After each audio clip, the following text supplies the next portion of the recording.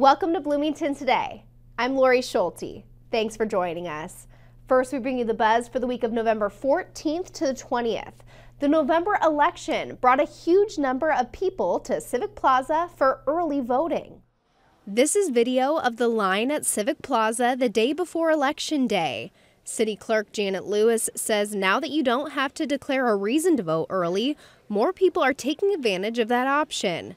To put it in perspective, roughly 10% of people voted early in 2014, a similar non-presidential election year.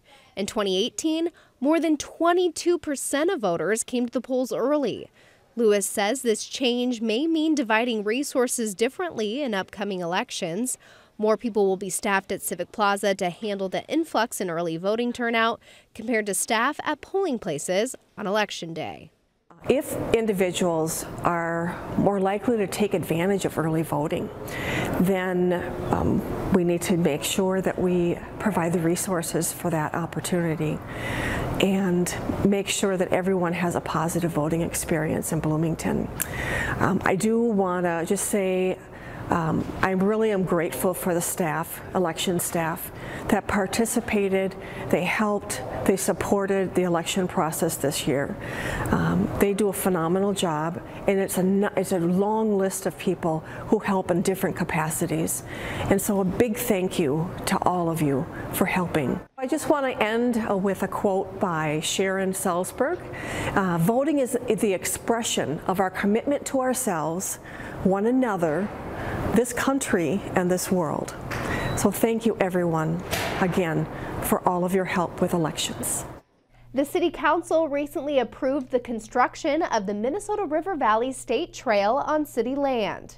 The project is being headed up by the Department of Natural Resources, but the trail will be built on both city and federal land.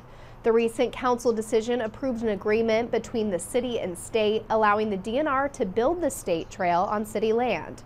The 72-mile trail between Fort Snelling State Park and the city of Le Sueur has been in the works since the 60s, and many people see the Bloomington portion of the trail as the missing link. There's a lot of people that are really excited about the opportunity that this is going to provide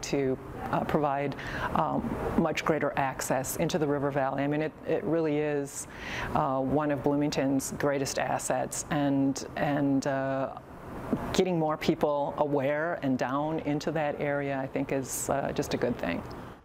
In 2014, the legislature allocated money for the Bloomington section of the trail, and the money needs to be used by the end of the year. Over the last few years, the DNR has been working with the city and U.S. Fish and Wildlife on the design of the trail and environmental reviews required before anything is built. Construction of the trail will take place in phases and is likely to begin in late summer of 2019. Another item that will soon be in front of the City Council: utility rates. Residents could see an increase in 2019.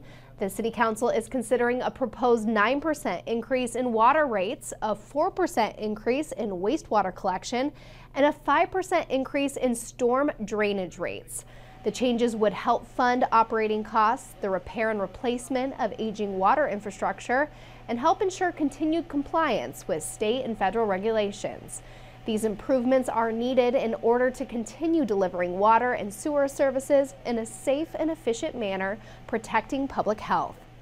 While these increases are being considered, the city is still committed to providing rates among the lowest in the metro area.